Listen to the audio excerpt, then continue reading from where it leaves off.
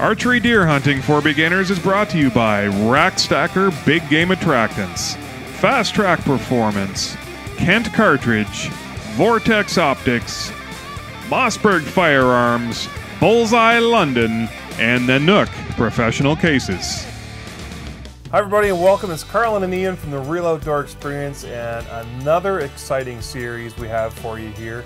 This is all about hunting whitetail deer. Something that we both truly love, something that we've done for a very long time, and something that we wanted to put together for everybody out there that wants to start hunting deer and really has no idea where to start. So right after this, we'll get to it. Thanks for staying with us.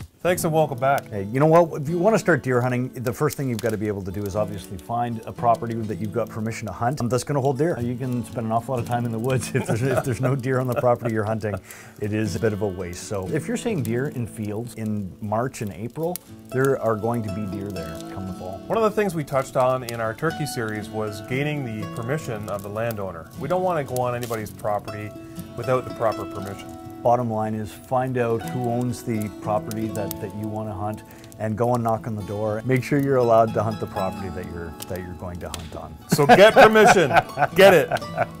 So once you've got your property and you've got permission from the landowner, you're allowed to hunt it. When is the best time for scouting to start? For me, it's all year round. The landowners predominantly are looking for people to control the animal populations that are destroying the crops. Excellent point.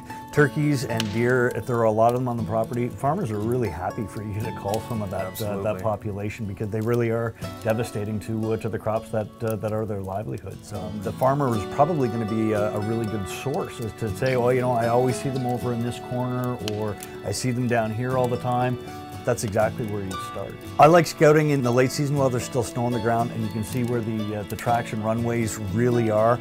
They're not going to be using those same pathways in the early season of October and sort of mid-November, but come late December, they're going to be using those same pathways again. Such a great time of year to be able to see when they're using, like where are deer going to be when there's snow on the ground. That's right. And you can learn that in February, March, even if you've never hunted that property before. Some of my favorite time in the bush is spent scouting, and it could simply just be taking your kids out, snowshoeing for the day, and you know, they don't have to know you're scouting for the next season's deer hunt.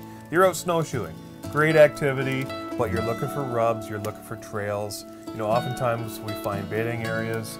There's all kinds of sign in the bush. All you have to do is look for it. Talking to the landowner, finding out what they're seeing, but then Google Earth. Being able to see pinch points, natural valleys, those are, you know, very natural corridors that deer are going to wander.